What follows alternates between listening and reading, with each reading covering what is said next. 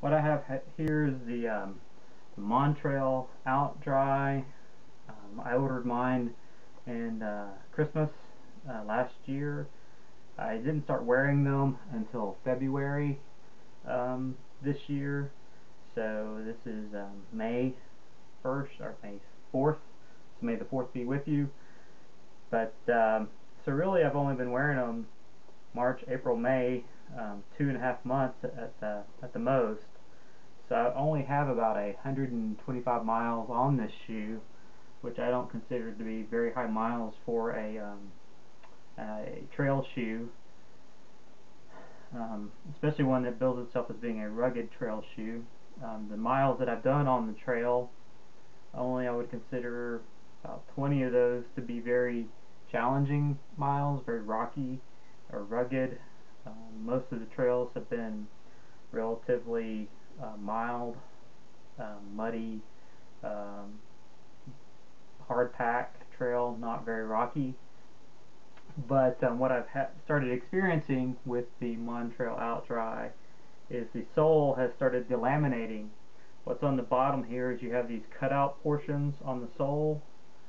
I think there are 7 of them on the front part of the shoe, where there's a small separation between each of these cutout sections that's I think a continuous part of the sole.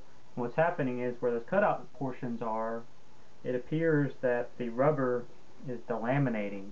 So what's happening is I can take my finger and I can pull the rubber back, and what's happening is on each of my strides where it catches on a rock or the hard pack, it's pulling that rubber up.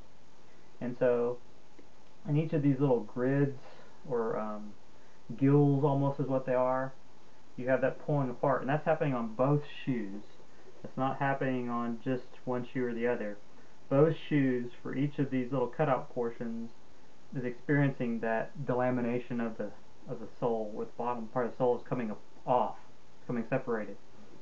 And it's happening to such a great extent that on most of these grids I can put a dime or penny or some other type of coin or anything in there, and it's actually causing the rubber to fail and to rip.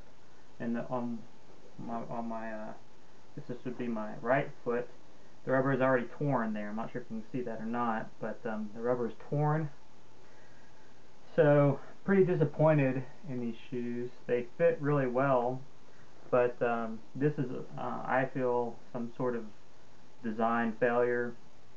So luckily I bought them through REI, so I'm going to take advantage of REI's return policy, because this is obviously a defective product. I contacted Montrail as well, but they said I was going to have to pay for shipping to get it back to them, and I feel that this is such an extreme failure that I'm just going to return it.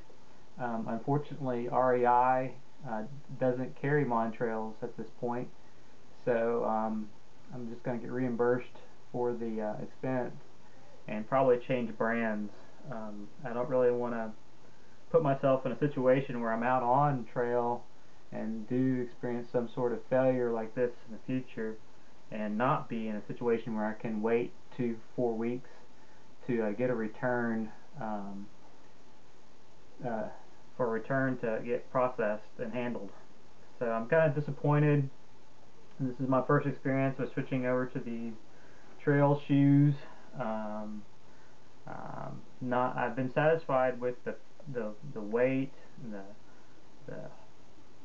the weight savings with the shoes, the heat savings with the shoes, the comfort level with the shoes. Switching over from a full boot, which is what I was wearing before. These shoes have been great, but I am pretty dissatisfied that the sole of the shoe doesn't seem to be designed to hold up under any sort of moderate trail conditions. Well, I'll probably post